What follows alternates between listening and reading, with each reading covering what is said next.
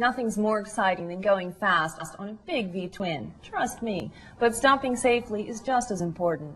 Today we put a Vindicator through some tough braking tests to make sure that these bikes are as safe as they are cold. Here at Carco, we perform automotive safety and research testing for a variety of manufacturers and types of vehicles, automobiles, trucks, buses, motorhomes, and motorcycles. Primarily we do crash testing. And today we're going to be doing some brake testing for Vengeance motorcycles so that they can distribute these motorcycles in Canada. I'm going to be doing some 30-mile-an-hour testing and 60-mile-an-hour testing using full brake system and one braking system, front and rear. Checking stopping distance, pedal forces, and deceleration rates. A lot of people think that there's problems with the big bikes. They're harder to handle and harder to stop with, but most bikes are all the same. I have a lot of equipment on the bike. There's lever force and load cells, pedal force load cells, temperature indicators for the brake pads, speed readouts and deceleration readouts. We're going to record all those items and make sure they fall in the parameters of the Federal Motor Vehicle Safety Standards.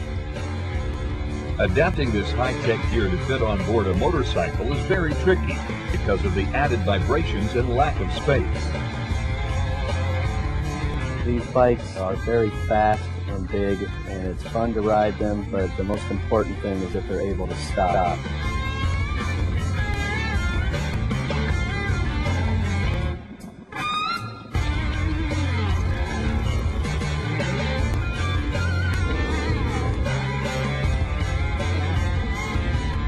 I'll know today, based on what I see here and collecting the data, whether or not the bike will pass. That was a good stop, 30 miles an hour.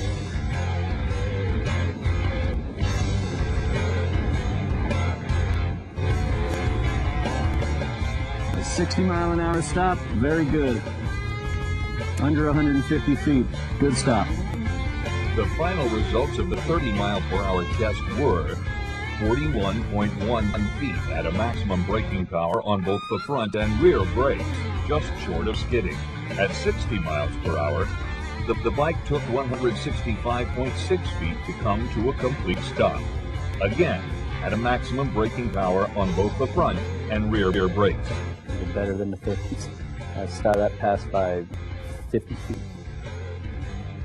Based on today's stopping performances, the bike did very well. It has dual front disc brakes, single disc rear brakes. According to our tests, these bikes will be available for distribution in Canada.